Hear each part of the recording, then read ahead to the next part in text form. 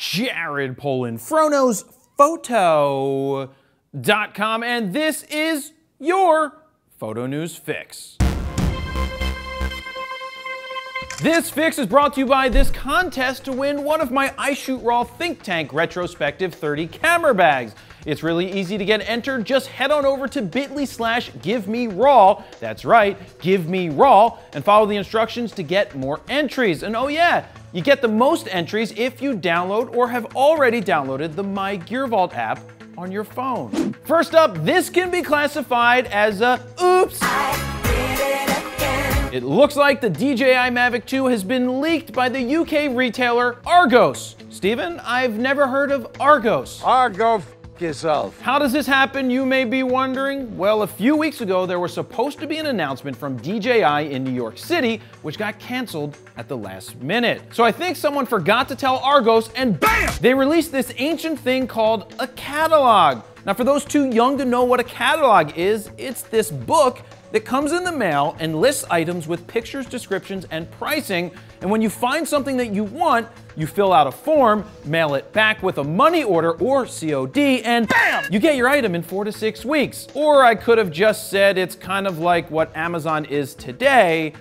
That's what catalogs were like yesterday. Oh, I believe. And by yesterday, I mean 20 years ago. Here are some of the listed specs. The Mavic 2 will have 1080p video transmission up to 5 miles away. It will fly at speeds up to 45 miles per hour versus 40 miles per hour of the original Mavic Pro, and it will be up in the sky for up to 31 minutes compared to 27 minutes of the original. It will include omnidirectional obstacle avoidance as well as improved Active Track 2.0. But wait, there's more. There's not one new Mavic, Steven, there's actually gonna be two. What? Two? That's right, there's a DJI Mavic 2 zoom listed. The zoom is said to have, guess what, a 2x optical zoom lens that goes from 24 to 48 millimeters. Reports are saying that the camera may be made by Hasselblad, who DJI bought a majority ownership in last year. Now, one thing that I was confused about is it says that one of the drones will have a 1-inch sensor, and I'm kind of assuming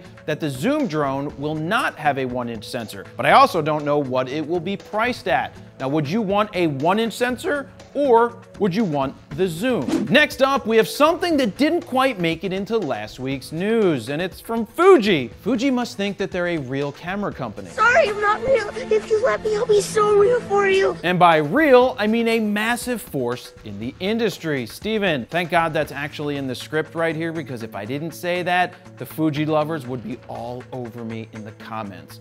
By the way, they're worse than Pentax users. Last week, Fuji made a bunch of announcements starting with 2 new XF lenses. The first is the 8 to 16mm f2.8, which will give you the full frame equivalent of 12 to 24, but will come at a hefty price of $2,000. Next, Fuji decided to go long, real long. I love Bobby Long. By announcing an XF 200mm f2 lens and a 1.4x teleconverter. The 200mm f2 gives you a 35mm equivalent of 305mm, and when you add the 1.4x teleconverter, you will be getting 427mm. Now, if you decide that this is for you, the lens and converter kit will cost you $6,000 when it's released in October. Funky butt loving. That's insane. Did he say funky butt loving? I honestly don't get spending full frame money for cropped sensor lenses. Now, with a statement like that, I know the Fuji lovers are gonna have a lot to say, so go for it. Leave me some comments below. I triple dog dare ya. By the way, stay tuned for my XH1 real world review that is due to come out next week, because it's gonna be a good one.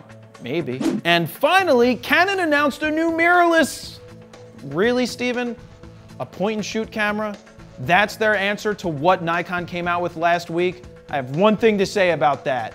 Introducing the new Canon PowerShot SX740HS. Whoop-de-freaking do, Canon. Steven, do I really have to read the specs? Yes. You're making me read the specs? Yes. Really? Is Canon paying you for this? This is a 20.3 megapixel small censored 40x optical zoom camera with a 3-inch 180-degree tilting screen that will be perfect for shooting your selfies at 10 frames a second. Kind of like this. Steven, I'm coming up with something new instead of duck face.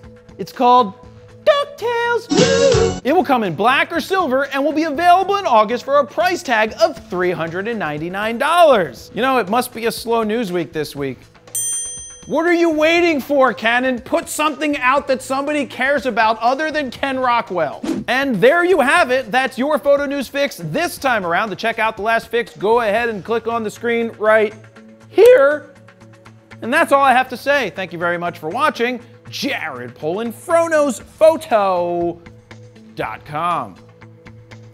See ya.